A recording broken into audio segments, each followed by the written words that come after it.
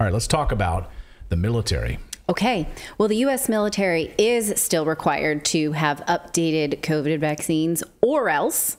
But that may change soon under the new defense budget bill. This is a really strange way to remove these mandates, but okay. No, it's not. Can I stop you there for a second? Well, we're going to talk about the sort of trade-off. But okay, no. What I'm just saying is they always shove crap in these these bills, these defense authorization bills, like that have nothing. Well, this one specifically does, but they're always like tangentially related, and then they do this for political reason to score political points at the last minute.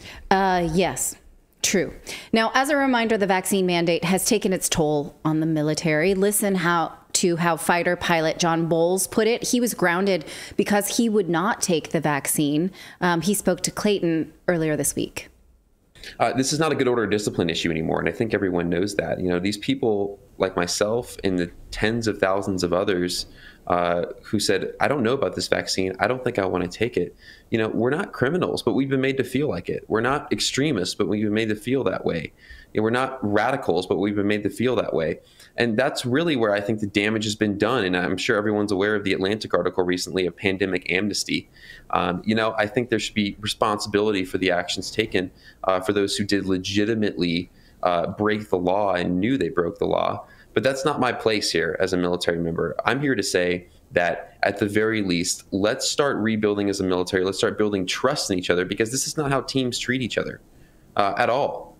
And, you know, we're just using the processes that were afforded to us by our own military, by our own Constitution, which is what we swore to defend. We're doing exactly what we were told to do, which is support and defend the Constitution and stand up for our rights and liberties, because we don't lose those when we join the military. So that's my message, I guess, to the American people and to my leadership, is that, you know, let's rephrase how these unvaccinated service members are being treated. Let's reattack this, and let's at least fix the problem of our national security first, because that's the most pressing issue. So he later, he also went on to say in that interview, which I encourage you to seek out, about recruitment is down and morale is down. And this absolutely has taken its toll on the military at a time when we can ill afford it, because whether we think we're at war or not, we are. So the defense budget that is on the table right now has this language written into it. It says that no later than 30 days after the date of this enactment of this act, the Secretary of Defense shall rescind the mandate of the armed forces that the armed forces be vaccinated against COVID-19 pursuant to the memorandum dated August 24th, 2021 regarding mandatory coronavirus disease 2019 vaccination of Department of Defense service members. This means that the vaccine mandate will be lifted, which is a victory, I would say, for those like the pilot Bowles who wanted this to be lifted. But it doesn't help anyone who was fired for refusing to comply, nor does it offer them, because this is a budget, right? Nor does it offer them any back pay, or reinstating with back pay. Lieutenant Bowles says that this has to happen. He says this on the matter: I personally will not rest on this issue until we have service members reinstated with back pay. We have to right the wrongs and restore trust. Just ending the mandate won't stop the disenfranchisement and harm done. Band-aid fixes won't correct the gaping readiness wound. So obviously this is not how you want members of your military to feel, people who are serving their country. He later said last night on Twitter, as he was following this, he said, this is still a win. Just the fact that they're willing to do this, it's just the first step. And they hope to continue to fight for their rights to not have been terminated without pay. So question, why is this being shoved in the defense budget bill? Basically, it's a gimme to Republicans from Democrats. They're throwing them a bone, so to speak. Democrats want this new $847 billion defense budget for 2023. We've talked about how that was even more than the president asked for, but they wanted more shoved in there.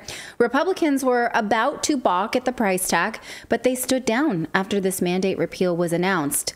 White House Press Secretary Jean-Pierre, she says Republicans have decided they'd rather fight against the well-being of our troops, and that Democrats believe this is a mistake. Watch.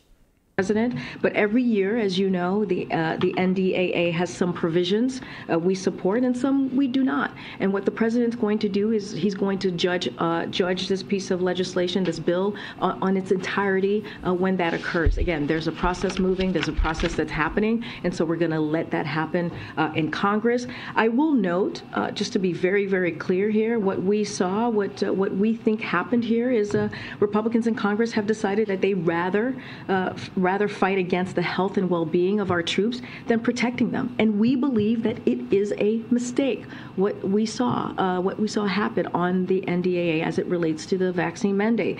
Making sure our troops are prepared and ready for service is a priority for President Biden. The vaccination requirement for COVID does just that. I'll add one more thing, just a little bit of a data point here, so all of you have this. Look, before COVID vaccine existed, nearly 700 Department of Defense personnel and service members died of COVID. Almost 100 of them were active duty. And so since this past spring, there has been one death due to COVID. So vaccinations work and save the lives of our service members. So we believe that it was a mistake. Okay. Someone in our chat points out the anthrax vaccine and what that did to our soldiers too. You know, tens of thousands of people affected by that vaccine. So we have a history of this, testing things on our soldiers. Yes. Hey, here go out to Bikini Atoll, which is where we're going to test the nuclear weapons, and just stand here. We want to see how this affects you. Hey, all you guys, just stand out here. Ready? 3, 2, 1. Nuclear explosion. We're going to watch you guys. Oh, okay. You guys all died of cancer? Great. Test complete. And in fact, one of our friends who is military, retired now, when the vaccine was rolled out and we were sort of talking like, oh, are you going to get that? Are you going to get that? And she was like, you know, her husband who was enlisted, she's like, he has to get so many vaccines that most people don't for the military. So what's one more? I think that was sort of their attitude on that. You know, but again, I just want to press her. What is the rationale behind the mandate, though, given that now we have the switch of who is suffering from hospitalization and death from COVID, and how the CDC is saying which population that is, given that we now know what the vaccine does regarding transmissibility? I don't understand, no. Right? And in fact, now Secretary of Defense Lloyd Austin told the Associated Press he is also not happy about this. He said, we lost 1 million people to the virus. 1 million people died in the United States of America, but we lost hundreds in the DOD, so this mandate has kept people healthy. Okay, that's correlation, not causation. You can't prove this yet. The data is unconfirmed since we have not seen the U.S. account for a distinction of people who died of COVID and people who died with COVID, with comorbidities. We've seen some data come out around that. Other countries, such as Finland, has also done this and said, you know, we counted COVID deaths with people who died within 30 days of a positive test, and now we're going back through it and we realize these people had comorbidities. They had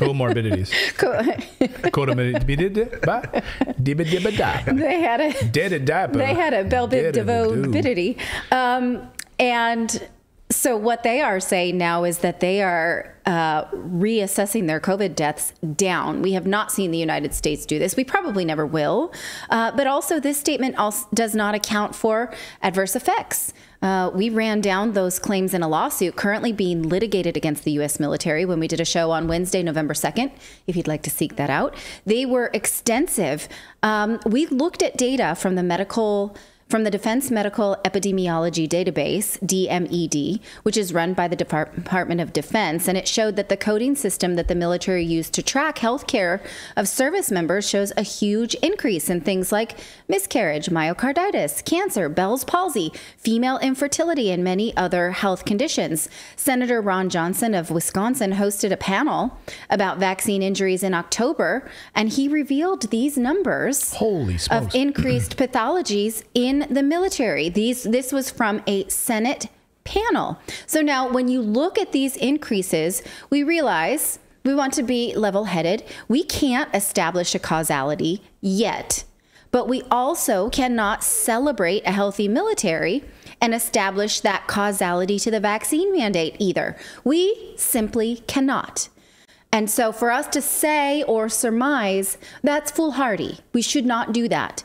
But, you know, again, causality is not, or correlation is not causation.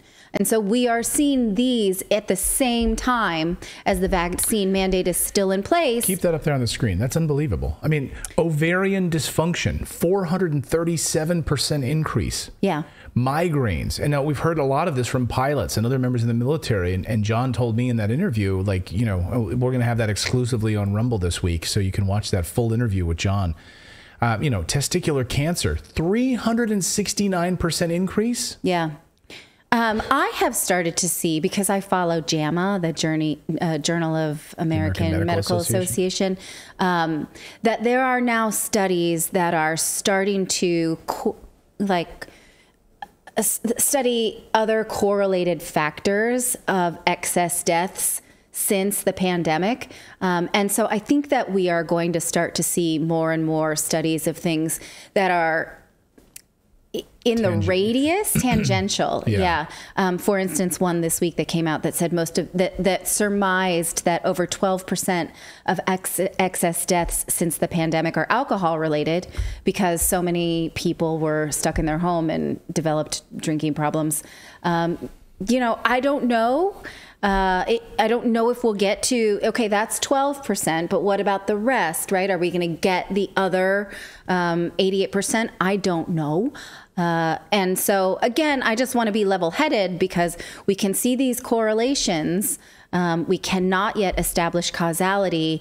But what we do know, what now the CDC knows, what now the White House knows, what every person knows, is that the vaccine is not there to prevent transmissibility. We know this, and that there is no rationale for a mandate. So at the very least, that should be repealed across the board. Thank you so much for watching this segment here at Redacted. We are live every day at 4 p.m. Eastern Time, trying to share the stories that the mainstream media will not cover. You should also come over and join our community of Redacted Rebels over at Redacted.inc. That's our private locals community where we can share exclusive content that we simply cannot share here on YouTube. Come over and join the rebellion together right now by going to Redacted.inc. We'll see you next time.